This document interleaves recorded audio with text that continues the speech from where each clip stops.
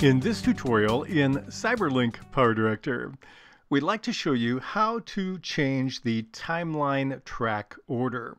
This is a feature available only for PowerDirector 18 users, the brand new version, or if you're a subscriber to PowerDirector 365. Let's talk about what we're dealing with in this particular feature.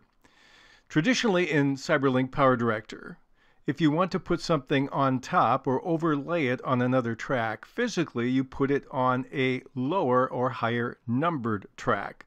For example, in what we have here, I have a text, I have a title on track number 2 overlaying the video on track number 1. And when I play it, I get what I expect.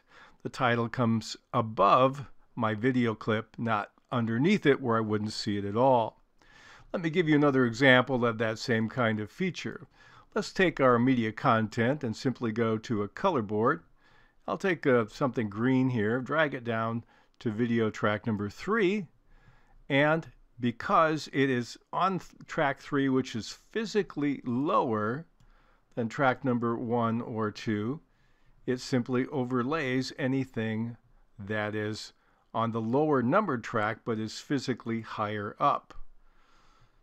Now, there are some video editors that use an opposite stacking order. You could think of Adobe's Premiere or Adobe Premiere Elements or Media Composer or Media Composer First, and there may be others. What they have done is given you the option of going in either stacking direction. So I'm going to minimize my window a little bit so you can see the tracks better. If I want to emulate what I see in some other programs, or if I think it's just more intuitive for me to put the higher numbered tracks that stack one upon another in a physical kind of stacking order where the top stacks on the bottom like boxes, I can change that feature very easily in the new version of PowerDirector. All I need to do is click on the settings at the top. That's the little gear. I click on that, and then I go to the second option, which is editing. When I click on editing, I now have a new feature which says reverse timeline track order, track 1 at bottom. I'm going to click on that and then click on OK. And one thing I like is you don't have to back out of the project or start all over again. It simply reverses the stacking order of the tracks. It doesn't change the numbering system, but now track 1 is at the bottom, 2 is in the middle, and 3 is at the top. And they still function the way they did. Nothing moves, nothing changes.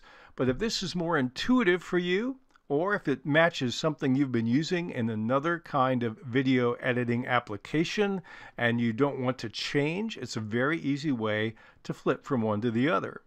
And you can go back and forth as much as you want. For example, I'm going to go back to my settings, back to my editing function, and uncheck the box, and then click on OK, and it's reversed in the way in which you've seen it traditionally in CyberLink PowerDirector. So this is a nice feature for existing editors, new people who want to try the program, so that you can adjust this particular feature to fit the style that works best for you.